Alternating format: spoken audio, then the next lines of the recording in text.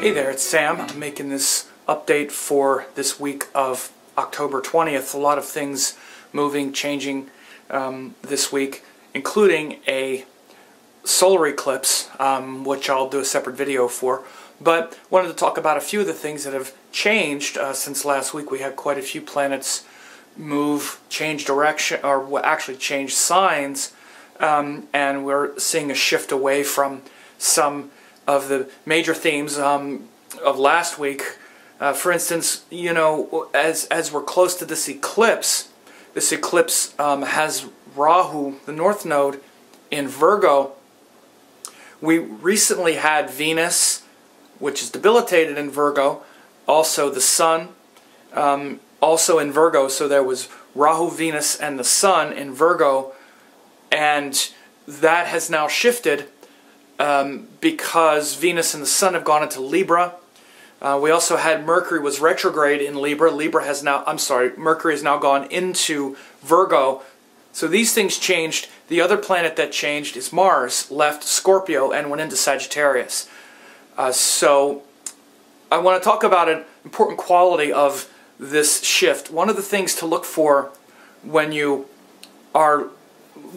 I look at overall themes and trends is principles that get affirmed or, you know, strengthened or weakened. One of the most important principles is the principle of the gunas, the three gunas, and that's Tamas, Rajas, and Sattva. The signs and the planets have a guna that they rule and that applies to them.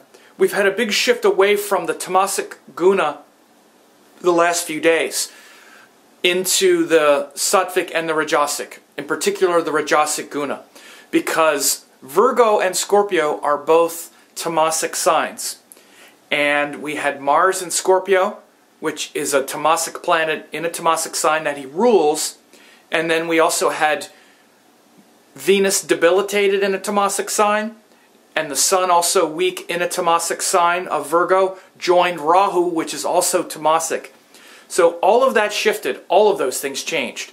And Mars went from Tamasic Scorpio into Sattvic Sagittarius, and Venus and the Sun went from Tamasic Virgo, joined Tamasic Rahu, and moved into Rajasic Libra. Now, the way to really understand the gunas is that Tamas is about body and the self and the preservation of survival, basically. It's to survive. Tamas is form and structure, and that mostly refers to our physical body. Tamas isn't bad. Neither of the gunas are bad. What happens is, because we usually study the gunas through yoga and whatnot, we say, okay, Tamas is the bad one, Sattva is the good one. All of them are necessary and appropriate, and we are supposed to use each one like 1/3 of our worldly life. And you say, well, how can I use the Tamasic guna 1/3 of my life? Well, when you sleep. Sleeping is Tamasic. Your body needs to rest. Your body needs to stop. Your body needs to lay still like a big lump 8 hours a day.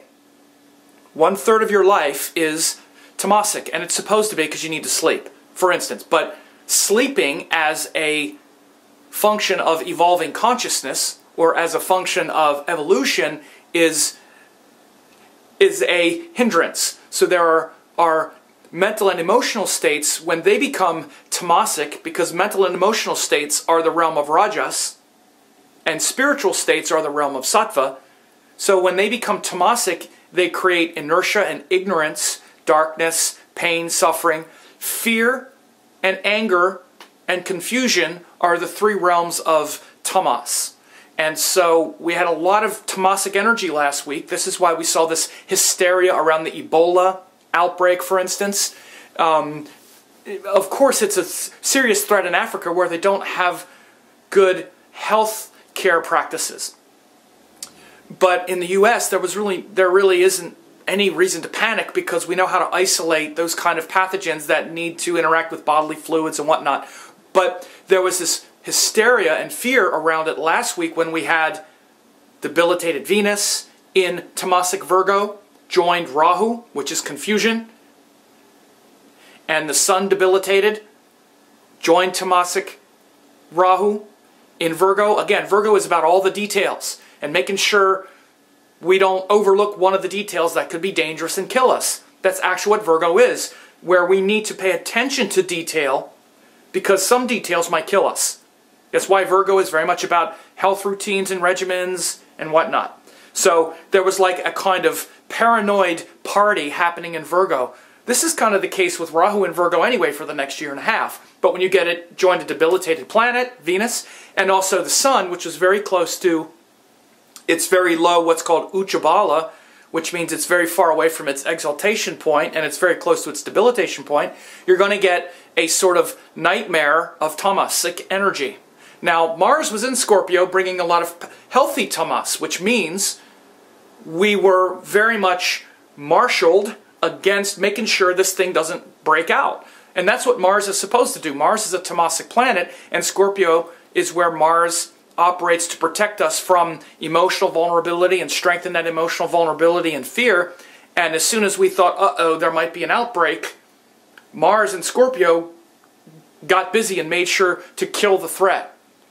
Now Mars has moved into Sattwic Sagittarius, where he is now more aligned with defending the truth, defending principle, defending righteousness, rather than maybe on the verge of being a little bit paranoid about defending something like an outbreak. And again, we also see that Venus and the Sun have also moved into Rajasic Libra, which is more about enjoyment, happiness, pleasure. There's been a big shift more toward a softer, more relational energy as the last couple of days, especially now that Venus has gone into Libra. So Libra now has Venus the ruler and exalted Saturn, but it also has a debilitated Sun. So again, the reason the Sun is debilitated in Libra is because the Sun is our powerful individuality, and that gets filtered down in the sign of Libra, which is about compromising with others, not asserting our individual power. So the Sun is debilitated right now, and this eclipse is going to have a debilitated Sun. As I said, I'm going to talk about the eclipse, which is going to happen on early morning of the 23rd. I'll do a separate video on that. But, you know, right now we may be feeling our individuality being kind of low. There might be some, you know, lack of confidence coming up. Even things like, you know, low digestive fire. This is something that happens when the Sun goes into Libra, especially now that it's also joined Saturn. But this can be a good opportunity for you to really, you know, look into your relationships, you know, more, compromise more, reach out and, you know, be comforted and find joy and happiness with others, especially while Venus goes through Libra. It's a good time for that. And it's good because Saturn is almost gone from Libra, so all of the heavy relationship lessons of the last couple years are starting to wane now.